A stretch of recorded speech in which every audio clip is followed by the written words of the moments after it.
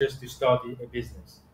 Officially, what documents do you need? What do you need to do legally to start a business? The second thing is, what is digital marketing?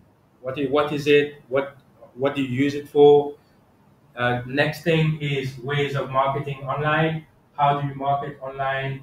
The different ways of marketing online.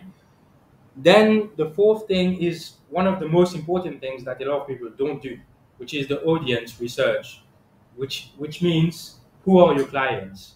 You need to know who your clients are, where they're from, what type of things do they like, what are their interests. So you need to do a whole research on this before you start a business.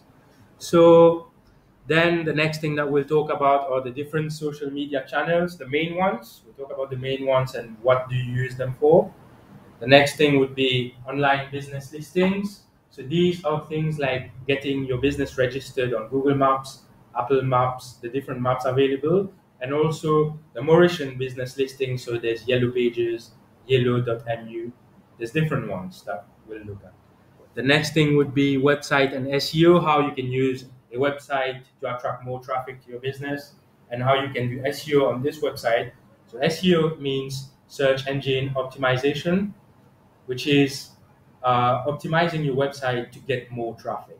So optimizing it for keywords, adding keywords in the website. So for example, if you're a lawyer, you would optimize your website so that when people search lawyer near me, they find your website and they find you. So, and then the next thing would be paid ads. What is paid ads? Not really how you do it, but what is it and what are the different platforms you can do paid ads on? And then the last item is email marketing, how you can automate emails and send emails to your customers, to existing customers, and to other customers that you want to target.